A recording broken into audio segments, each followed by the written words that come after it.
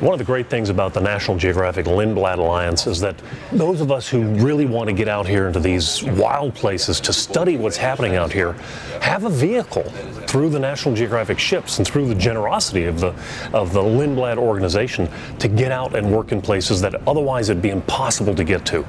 So we're right now on the National Geographic Explorer on a Lindblad expedition, National Geographic Lindblad expedition, down to the Antarctic, to one of the most remote places on the planet, to go to Livingston Island, and in particular Cape Shiref, where Doug has set up and has been operating a research program for the last 6 years.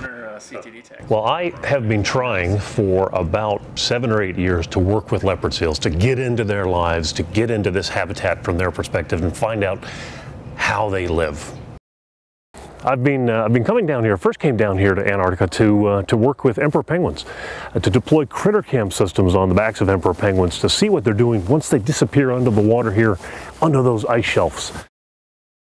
There is just so much to learn, so much we can do with the CritterCam system to find out how these animals are functioning in their world.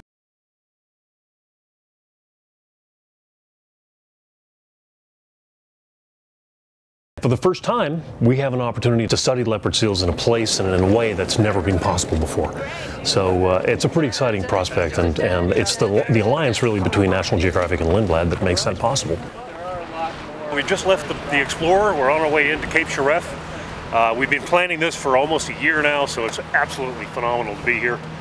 Looks like a cool spot, and the animals, the leopard seals, are on the beach waiting for us. All right, howdy. Hi. Hey. Holy mackerel. Exactly. Good to see you. Good to see you. Thanks for having us. Awesome. Already, the animals are right here. Phenomenal. And there's the leopard seal. Leopard seal right waiting there. for Look us at that. right there. Awesome. Fantastic. She desperately wants a CritterCam. Excellent. Well, then we're done. We're ready. Let's go.